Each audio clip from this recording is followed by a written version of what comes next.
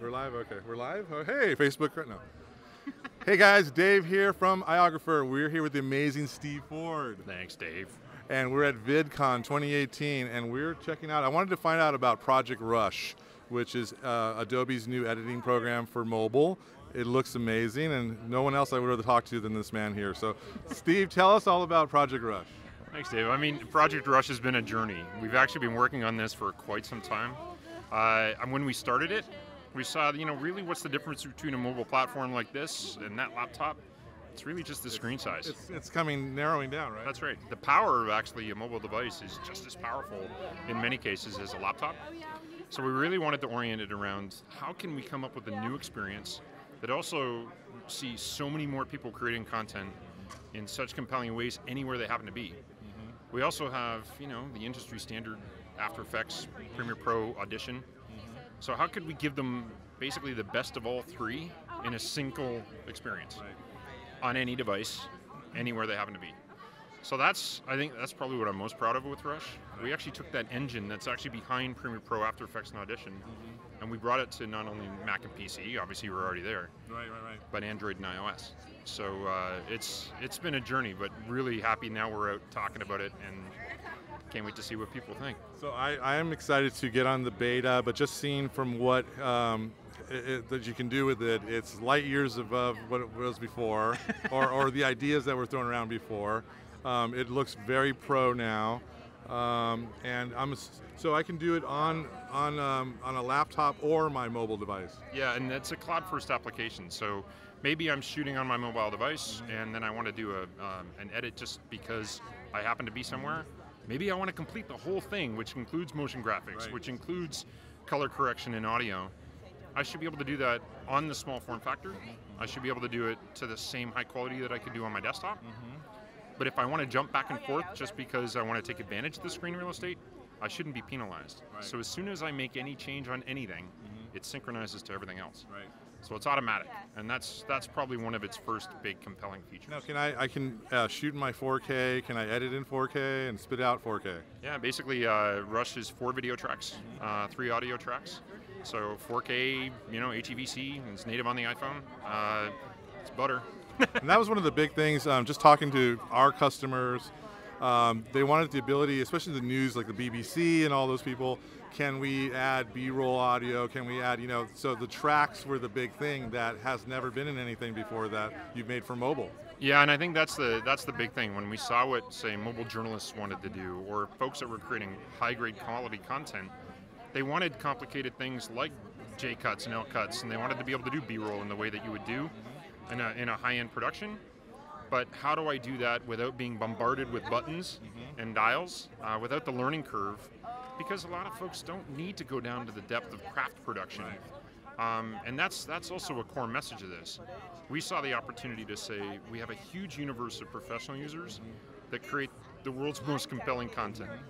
What if we actually bridge the gap between the online video creator and the professional so that the professional is creating content for them? And this is where technologies like motion graphics templates come into play. Because we're not going to put After Effects, the app, on my device. But if I can take advantage of the army of After Effects users who know how to use After Effects backwards and forwards, and they can create a motion graphics template that I can then apply on my phone, and I can still have the same high quality pixel output that After Effects would produce, we believe that's a game changer. So I'm an After Effects user. I create my graph, my motion, or in Premiere if I want to. It's the what are they? The Mogart. Mogarts. Mogarts. Okay. So I create that. Then would I upload it to the cloud and then open it up in Rush? Is that how the workflow is? There's 2 ways. Basically, I could create my own motion graphics templates in After Effects, share them to myself via libraries. Libraries are fully supported within Rush, so I could open up it that way. I could also surf the web, find other people who have made motion graphics templates, or I can buy them in Adobe stock. So that's all in Rush. So Adobe stock is implemented into Rush. That's amazing. Wow, that's amazing. Why don't we take a look and see how this thing works? Yeah, sure. Okay. Yeah, absolutely. Let's dive in. So one thing, I'll start off and I'll just create a project from scratch. But the idea is, and this is obviously the desktop experience, the experience on the phone is also completely the same. So if I open this up and basically start on my phone, We built in a capture experience. So that's the other thing that I saw with a lot of folks who are really building compelling content in mobile. They have to use multiple apps. So we wanted to be able to say, you should be able to go all in one and right from the start. So if I hit the plus button down there and I say, whoops, take a video. Do you have to say whoops? I don't know. Okay. Whoops. And now this is obviously a capture experience, just like your camera app. I could just press the button and start recording if I wanted to. But we also have a pro mode. So the idea is that you could go in and you could lock your white balance and your autofocus. That's interesting. And you could also say, I want these aspect ratios or pixel or frame rates. You could get into ISO, white balance, that kind of stuff. What we call that is progressive disclosure. So somebody who may not be as familiar with all these technical terms, they just start recording and go. But for somebody who wants that fine-grained control, it's still there. And that's the biggest thing we want to say. Rush isn't a toy. Even though it's a simplified experience, it's meant to go all the way. Wow, that is tremendous.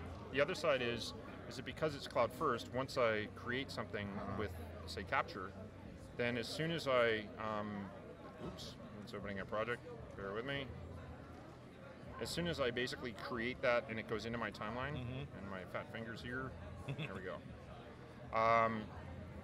It's going to synchronize all that media as well. So in moving content from my mobile device to everywhere else happens via Creative Cloud.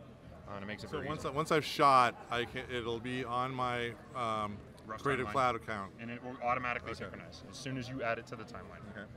The other side too is if I'm just adding media, say from my camera roll or from say a DSLR or something like that, the idea is that I should be able to get through a very simplified experience, see what I'm building out in terms of my story, and then as soon as Rush basically takes that and transitions me into the edit, maybe this is the first time I'm seeing a transition to a timeline-based sequence.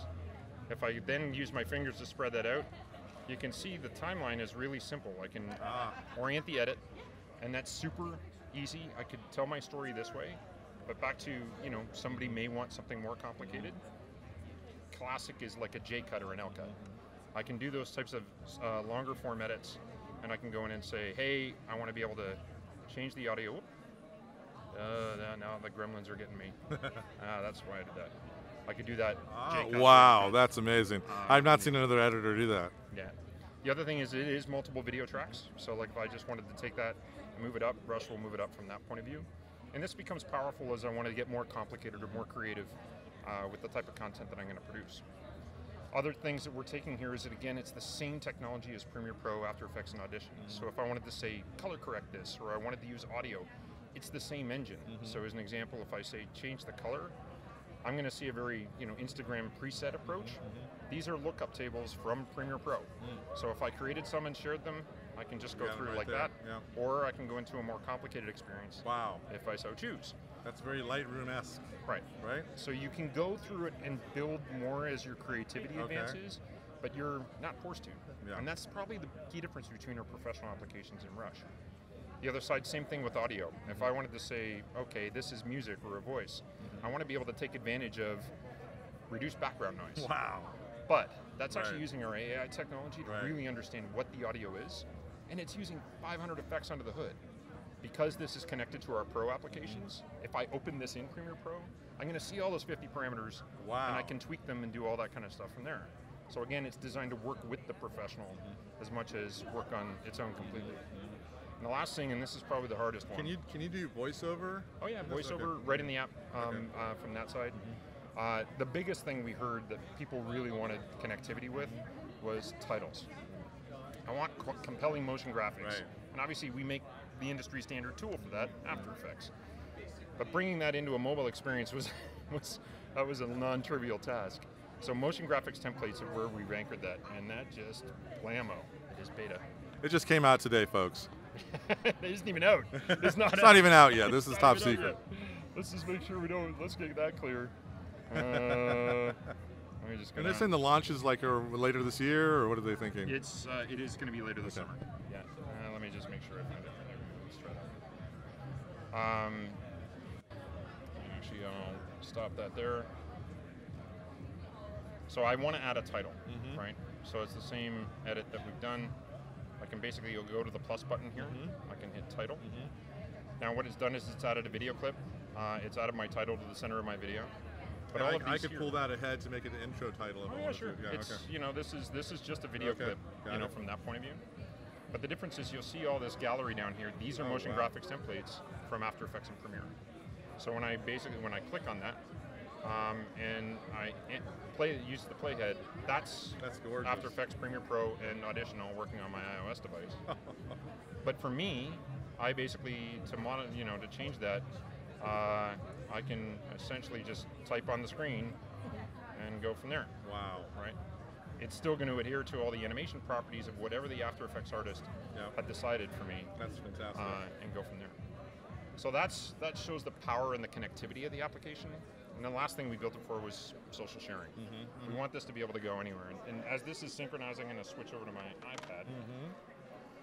And the idea is that I should be able to go to any destination from whatever device I happen to be using. So in this case, I'm never just going to just YouTube. I want to go to YouTube, Facebook, Instagram Stories, and Twitter.